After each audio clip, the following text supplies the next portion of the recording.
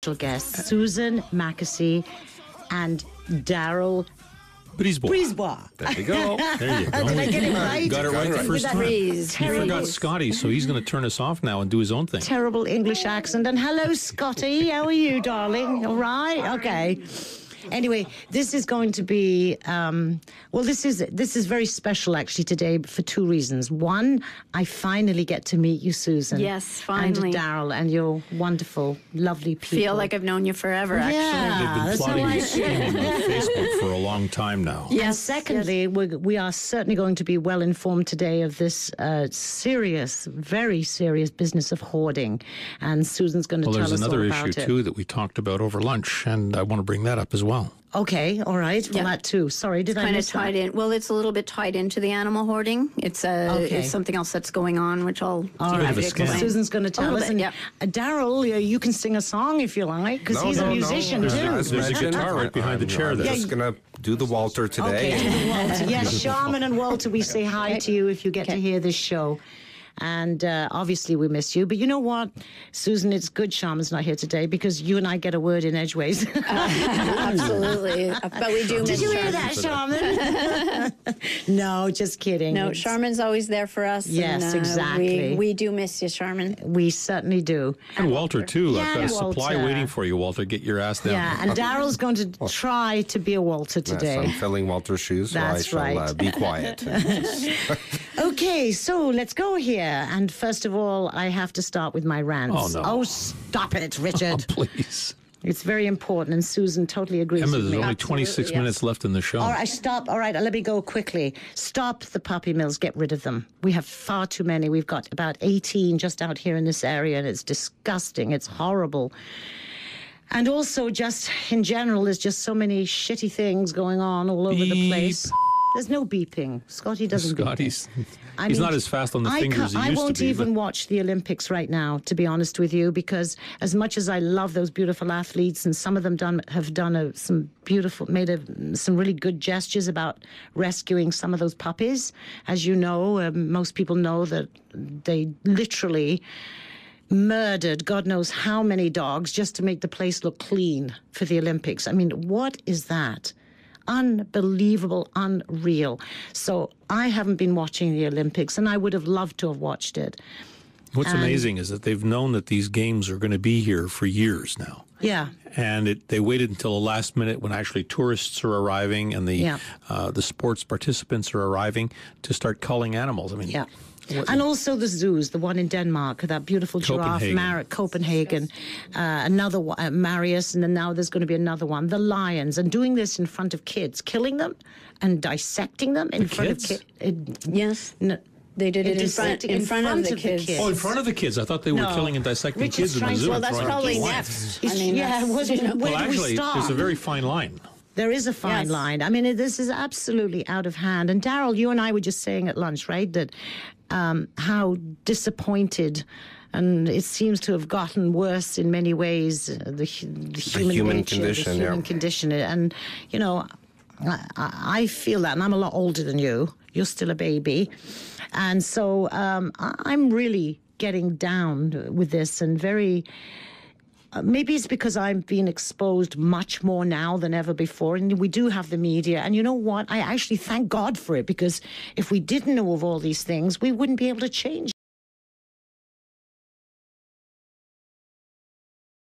it. That's right. And it is very hard to change. Exactly. And, no matter what, it's out there, but what's going to happen? They're still killing the dogs at the Olympics. And then the disgusting fur trade in China. Like, do we really need a bit of fur around our necks? No, we don't. We don't need that. We've got many synthetic things. The better to strangle you with, my dear. People think I'm a crazy animal activist, and I have to buy meat because my dogs eat meat. But I go to farms around here where I see the animals. They are ethically treated. Okay, I mean, all right. They're killed in the end. And I have a hard time with this too, because I haven't totally given up on meat. I'm not a total vegetarian. But the more I'm seeing and the more I'm hearing, the less we're eating. Well, that's the thing. People capitalize on animals and, everything. And then we use them as blind dogs and sniffing out bombs in countries. That's right. They've got Oh, anyway. Okay, ranting over because we have a very important... Okay, this is a record. Is this a record? It's short. Yeah, a record, yes, basically a 3-minute rant. Okay, but on the good side, though, Susan, I have to say the good side too, okay, that there are a lot of wonderful people out there who are doing their utmost to do the right thing. And people like yourself, Susan, I mean, this is amazing. And you're picking up on something that I am sure a lot of people did not know about. I mean, I didn't. A lot of people don't know about this. No, they don't. No. And I've seen these hoarding things on television where people collect things, Yes. you know, everything, newspapers, blah, blah, blah, blah. And at first I thought, hoarding? Am I a hoarder? Because I've got 5 dogs and a cat, you know. But you explain it, Susan, yes, you help are. us. I am not a hoarder. No, you're absolutely not a hoarder. I just collect men. No, that's not true. So those They're are all the hidden. strange noises I hear coming from the basement at night. All right. I will shut up for a bit. And There's another first. Susan, if there's any See, it's questions, gone already. we can ask you. Absolutely, yes, and, for sure. And Daryl will give his penny's worth too, right? Daryl, thank God for Daryl. Yeah, he's bless him. always standing by me patiently And with so is Richard. and Richard as Yeah. well. Well, I'm not No. usually standing by Susan, no. No, but by me. Or Daryl. Yes, yes. But you, yes. Okay. Okay, Susan, I hand it over to you. Okay, well, what I'm here to talk about is the hoarding situation. It happens all over North America, globally as well. But here in Montreal, we have a situation that I like to call passive cruelty. There's several establishments in and around the outskirts of Montreal and in Montreal that are hoarding animals, but they're camouflaging themselves as rescues. So these animals, there could be 200, 300, 400 animals in a warehouse setting. They're not getting the vet care that they need. They're not being adopted out. I mean, there's a select group of animals that are being, adopted out. The others are suffering. And I went into one place called Animal Rescue Network that is a well-known, they call themselves the largest no-kill rescue in Montreal. It is not a rescue. I've been in there myself personally, so I have no problem saying what I saw. Okay. I saw about 95 animals in one area that were the healthy animals. They were the adoptable ones. That is who people see when they go in there. 95 out of how many? 295 Oh, my when I goodness. asked the volunteer.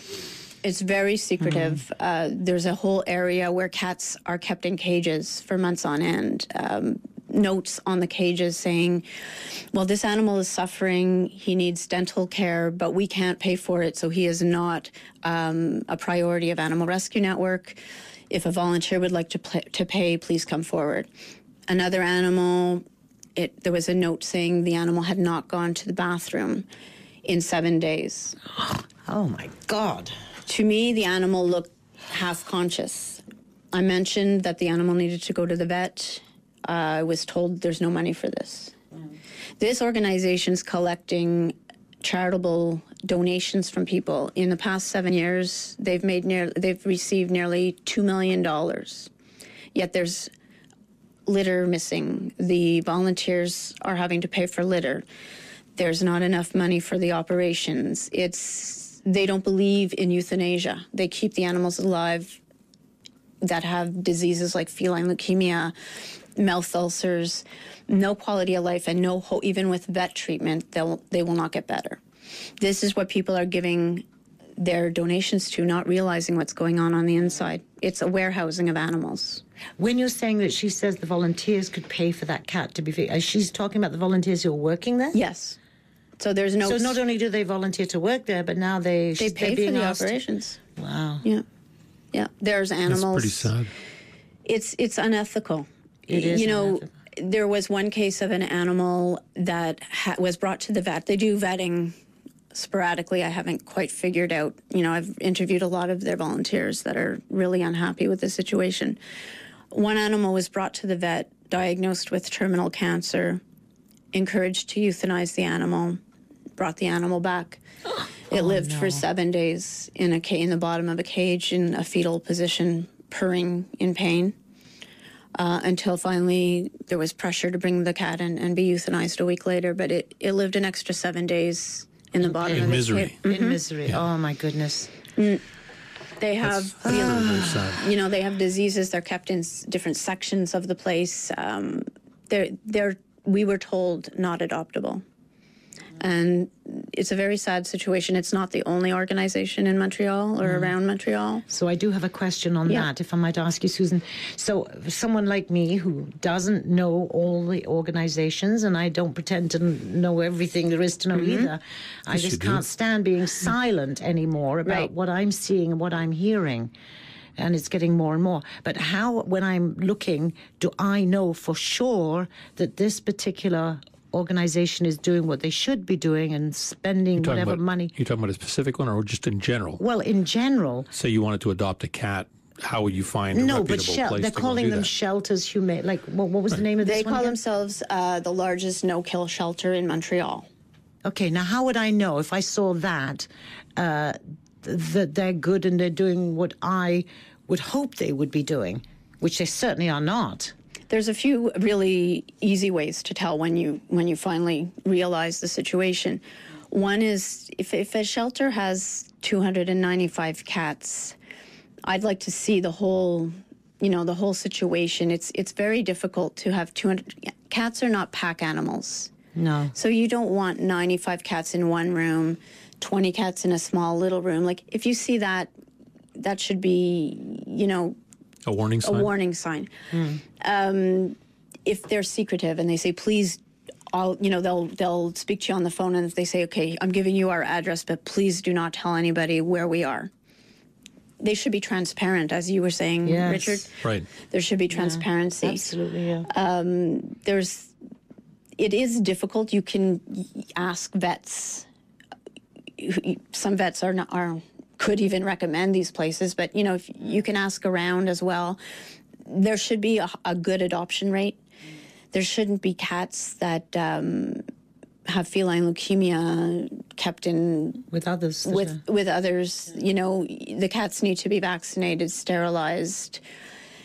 Other than that, people don't realize it. It's about getting the word out, and Animal Rescue Network has too many cats. And the bottom line is the cats have viruses. They're not taking the proper precautions, and it is difficult to really, really tell. But one of the things is secrecy, adoption rate, and the vast numbers. Having that many animals, I'd want to see the situation myself before adopting a cat, because you could very well adopt a sick cat from there. And you're also giving money to places that you think are taking care of these animals. That's another thing, because I know some very wonderful people who do give money, and maybe they're not sure where their money is going. It's actually not the only. There are other organizations like these World Food Programs and for kids, and they're just showing you now the statistics of what 80% doesn't get there. That 80% is going to pay for something else. Right. And so what does that Is there any leave? sort of a place where you can get references? And I'm thinking of different things. I was on a tool site yesterday and looking at a specific piece of equipment, and they were talking about the different references that they'd received from people who had bought this equipment. And some of them were positive, some were negative, but they listed them all. And they didn't pull any punches. If somebody had something negative to say, they published it as well. And so I'm just wondering, is there some place like that where there's comments that can be collected about different organizations? And they're pretty. They do have a message. They have several message boards, but they screen so if somebody writes something negative, it's removed. That's right. Okay. So it's really difficult. Honestly, they've been operating for a long time, and I've gotten a lot of criticism for bringing this forward. A lot of people are saying, well, they're doing their best, but they're not doing their best. No, they're not doing that. And it's not. It is this is why I'm speaking out about it, because there's no resources to say, we don't have enough laws in Quebec. So there's no regulations to say, well, this is the max amount of animals that you have. This is the vet care that needs to be done. We don't have that. I think there was a law that was passed recently, and the number 51 sticks in my mind. But basically, from what I remember, the laws are there as to what conditions your animals can be kept in. Yeah, roof over your head. And how they have to be fed and have to be vetted and that sort of stuff. The laws are there, but basically they were very it's the weak. enforcement. No, the laws are there. It's the enforcement that's a problem. Yes. It's so getting who people out there would to be go. responsible? If knew of this right here in Knowlton. Well, actually, no, that's not true. We have Carl Gerard. He's been in point. He has been. Do you know him, Carl? I know of him. Oh, you know of him. So his reputation has got all the way to Montreal, has it? Okay. Okay. But no, there are people that care and are putting things in place. Well, he was appointed by the municipalities to raid these puppy mills. And right. I must admit, when I went there, the shelter itself, that's where we got Jackie from, and you met Jackie today. Yes, adorable. I know money's short, but for me, it's like only one step up from a puppy mill because they're still in it's overwhelming because they have to look after these animals. They can't just throw them into a huge pot like you were saying and expect them to get along. Who can take these animals? There has to be a better way. This is not the answer. Isn't this what we need? Is this not what we need, though, Susan? People who, Quebec is huge. Okay, it's huge. How can there be some control? It's very difficult because the organization MAPAC, which is the government organization, there is a law. If the cat or dog is not getting proper vet care, is neglected, that is grounds for a seizure or for, But who seizes them? Well, MAPAC will go in. Oh, they'll go in. They will, and they will plan it, and it's not something, you can't take 200 cats away tomorrow. No. There has to be a plan because they have to go somewhere to be taken care of. That's exactly it, yeah. But the questions that they ask you basically are, do these cats have enough water? Do they have enough food? Are they in big enough cages? That's the extent of it. When I reported Animal Rescue Network with the photos that I took to them, they went in within 90 hours. But it's very easy to talk through it and say, well, this animal's, we're caring for this animal, we're caring for that animal. There needs to be a vet brought in. And the vet can easily tell you, this cat has, these are viruses that animals have, feline leukemia combined with mouth ulcers, ringworm, rhino. Oh, gosh. They're in their secondary. These are all secondary viruses because this animal's dying. Yeah. Don't keep this animal alive for 6 months in a cage until it's barely, hanging on. So the MAPAC, it's the laws. We need to have anti-hoarding laws. We need to have regulations.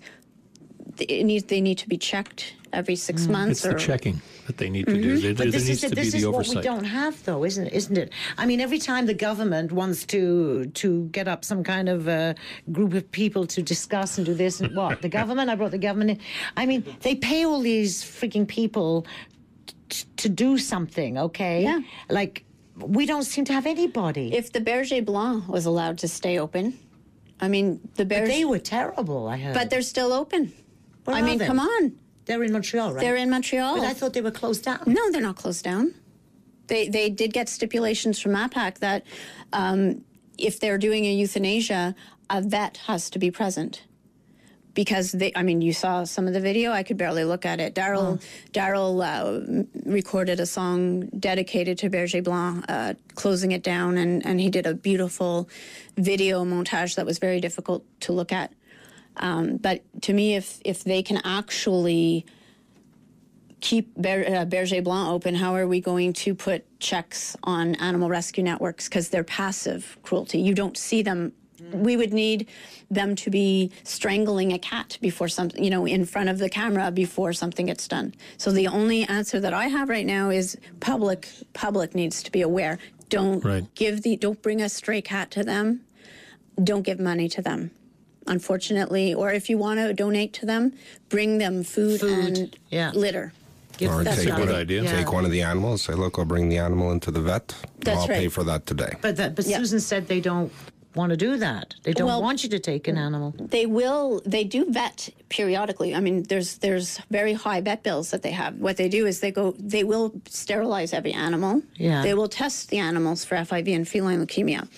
If they're positive, they get put in a special room for the end of their lives. So say a room like this may have 10... Palliative care. Palliative care. Exactly. It's like a hospice. No quality of life. None. They have a fridge full of medication. So certain volunteers will deem which medication. If a cat is quite sick and there's funds, they'll take them to the vet. But they will keep them If the vet suggests euthanasia, probably be going back until the situation gets worse. If the cat has dental problems, you've got caring volunteers, so there's pressure there. They'll say, well, can we bring this cat to the vet? Well, there's no money. Well, I'm willing to pay the operation. A volunteer may say, okay, bring the cat. So that's how it works. Yeah, that's tough. And this is not secondhand information. I've been in twice to that location. I've interviewed numerous volunteers and ex-volunteers. And I've gone to a second location where there's 90 cats loose, not looking very well. I got the tour from the landlord, the owner, the operator of this operation has not paid the rent in 4 months. And there are 90 cats, loose. And this is in a bungalow, you were just saying. No, that's actually her home. I don't know how many cats she has exactly in her home because I haven't been there. But there's the Animal Rescue Network, and then there's a second location about 5 minutes away that has 90 cats. She's facing eviction because she hasn't paid her rent. And there's 2 women doing this. This is one woman. Yeah. There's another place on the outskirts of Montreal that they're related friendship-wise. Okay. She has hundreds not vaccinated, not sterile. So I think they're probably sterilized, but they're not vaccinated. There's no money for medication. The reason I know this is I spoke to her on the phone at length. So there's, no euthanasia, no adoptions. Yet it's a charitable organization. So and where's they all have this a money website. going? I think. Oh my gosh! In that case, if you've got 500 cats, you need a lot of money. Oh, you're not kidding. That's a lot of food. We just got 5 dogs, and it's a lot of money. Yes, absolutely. No holidays for us. No. I still keep wanting to go back to this thing about. Shouldn't this be at a government level where we need these laws coming from? But it's all very well. Then they've got to be enforced. And this is what's not happening. No, because, for instance, an example is if you say, and this was, let's say, Berger Blanc, they had uncovered that people were heart-picking, euthanizing the animals with a heart pick, and it wasn't a vet, it was just like one guy was like 19-year-old technician. He wasn't even a technician. What? That was one of the situations. This was legal? It wasn't legal, but legal. somebody went in with a camera. But the problem is do they go after that 19-year-old boy, or who do you have to find out who told him to euthanize that animal? It should be on management. The rescues out there, it's not being managed well, and there might need to be a big change in management to make things work better, to allocate perhaps wherever this money is going to a better place. If an animal needs to be vetted, you can't have an animal in pain. If one of my animals was sick or injured, I wouldn't just put it in a cage and say, okay, well, just leave it here until we have some. Of course not. We get the money somehow, bring them in, get them help. So basically, it's like just about anything else. They say caveat emptor, which is buyer beware. And if you're going to donate money, you really need to do some background digging to find out where you're donating your money and what the money is being used for. You need to ask some hard questions. Yeah. But shouldn't we somehow, I'm going to say again, we got to get back to this government thing. Yes. We've got to do something here. Pressure needs to be put on MAPAC, which is MAPAQ. You can just Google it. Right. And anybody who's witnessed anything needs to report. If you get a funny feeling, to MAPAC. Oh, to them, sorry. It is a government organization. Is that a government organization? Yes, it is. Yep. I mean, how many people are in this government organization? It's a big place, Quebec. Its head office is Quebec City, but I mean, they do go in all over Quebec. But the problem is proving. So if I say, well, this animal, this animal hasn't gone to the bathroom in 7 days. Yeah. You need to take this to the vet, and the volunteer says, oh no, we don't have money. Well, then they have to prove that. Like it's easy unless, as I said, you see a cat being strung up. Yeah. It's next to impossible to enforce. Do these people from that organization ever go in there themselves to see the conditions? They do, but as long as they've got food and water, which they do, they have plenty of water. This is a stupid, idiotic law. Some of the times what you see is a lot of times MAPAC might go in, and then what happens is wind gets out before they get there. And next thing you know, there's a bunch of cats that are being put on a bus and driven around the neighborhood for the day until the raid is done. How sick are these people doing this? Nuts. They are freaking, they need to be in an move them mental from location asylum. to location. There's a lot of volunteers who really deeply believe in what's going on. And they probably care, too. Okay, Yes. well, let's bring 100 cats to my house for the day while this investigation is going on over here. So that way it doesn't look like we have that many animals. They've got to screw loose, these people. They I'm have sorry. signs saying, beware. Don't answer the door to anybody tonight, for instance, because we think an inspector might show up. So they can't. If you Well, but they're not that stupid then, are they? Because they know they're doing wrong. Yeah. If they're afraid to be open about all this, Yes. then they know they're doing wrong. They know they're doing wrong. I did report there was some news coverage by the CBC, and unexpectedly the CBC showed up and called the operator, and she had no choice but to go to the place and basically show them around. And what she did is threatened a lawsuit if they shared the information or shared the video. Oh, you see, they know they're doing wrong. That's probably where the donations are going to lawsuits to keep people quiet. Quiet, yeah. Oh, no more. But there's Susan, no God bless defamation you here. for- I'm saying what I saw. There's no defamation. This is not secondhand reports. I've spent a lot of time on this. Yeah, I know you have. People I have know come you to have. me firsthand, and I said I have to get in myself You've because got a lot of supporters, Susan, okay, who know and are backing you up. We're getting close Yeah, on so time. what are we listening I to? wanted Sorry, to say we we're are listening to That's CIDI-FM right. 99.1, coming to you from beautiful downtown Knowlton, or you could be listening to J-Lo or maybe even Oh, Scotty. Scotty. Yeah, we could be listening to Scotty. But Woke him up with J-Lo. You're listening to Unleashed with Emma and Richard. And Susan and Daryl. And Susan and Daryl. Yeah, how today, much time do special we have guests. left? Very little time, maybe about a minute. Okay. There's some good news, and next week I want to talk about Annie Match. I love Annie. Yes. This is a good news story, and it's really great. I just wanted to close off quickly with something that I heard from our pet Zoe today, who she's psychic, in case you guys didn't know. But basically, she was talking to Ben Franklin recently, and Ben told her that beer is proof that God loves us and wants us to be happy. Daryl, you must be happy I'm a about very that. happy man. And Daryl, tell us about you just a little bit. Have you got time? Come on, you're a musician. We love Musician. musicians. Life Interrupted was a CD I released. Geez, I don't know what more to tell you. Kind of. What, you're how going to much- be playing June 1st? Yes, June Oh, 1st where? at Brasserie des Rapides in LaSalle. It's for a fundraiser for Petite Paws. So Great. Excellent. Hopefully Great. you guys can make it. That would be nice. And Scotty's a Emma musician never lets me too. out anyway. we'll have Scotty out as well. Yes, get Scotty out. We need him playing too. So thank you, everybody, for thank- listening in. thank you And guys thank so you. much. Thank Thank you, you. Susan, Yes, Daryl. Susan and Daryl. And It's been great take talking care of with each you. other and your furry friends. And your non-furry friends. And your non-furry friends. Feathered ones too. Two-legged and four-legged. And six-legged and eight-legged. And God bless you, Susan. Keep And you going with too. this. Yes, I Come am. back on the show. Okay, I will. Thank you for having us. Bye for now. Bye. Hold it, hold it, hold it, hold it.